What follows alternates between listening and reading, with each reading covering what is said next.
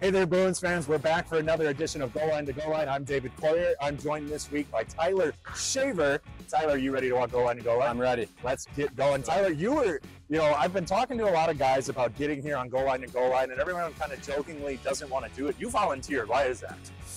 I just see it on the Instagram. You got to love the Goal Line to Goal Line.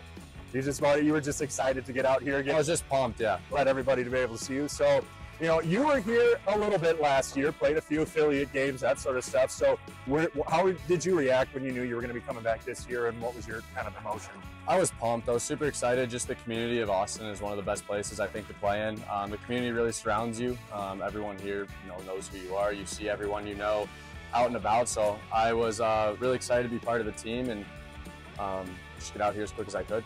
Yeah, absolutely. And you talk about getting involved here in the community. I ran into you at Cornerstone Church one Sunday, and then I found out a little bit more about how you're involved there. Talk about kind of how you get involved in the community through Cornerstone. Yeah, so a lot of the youth group is centered around the kids here in Austin, and the next generation is just so important. So being someone who just loves Jesus and loves being here, I want to just share the love of Jesus as much as I can and really show how faith can be put in an athletic situation where a lot of kids don't really know how to express their faith in the locker room or out in their sports or out and about.